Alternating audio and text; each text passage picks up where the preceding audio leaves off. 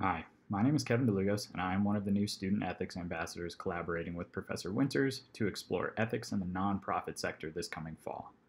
I am currently entering my second year in the Masters of Public Administration program, along with pursuing a certificate in National Security and Intelligence at the School of Public Affairs.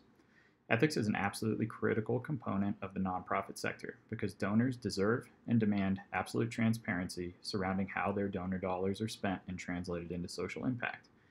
For the past 3 years, I worked for a nonprofit in the student travel industry, which is a bit of an ethical Wild West.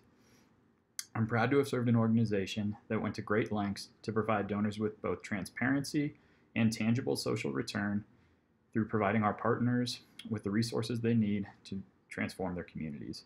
I couldn't be more excited to further explore ethics in the nonprofit sector this coming academic year and to collaborate with you all.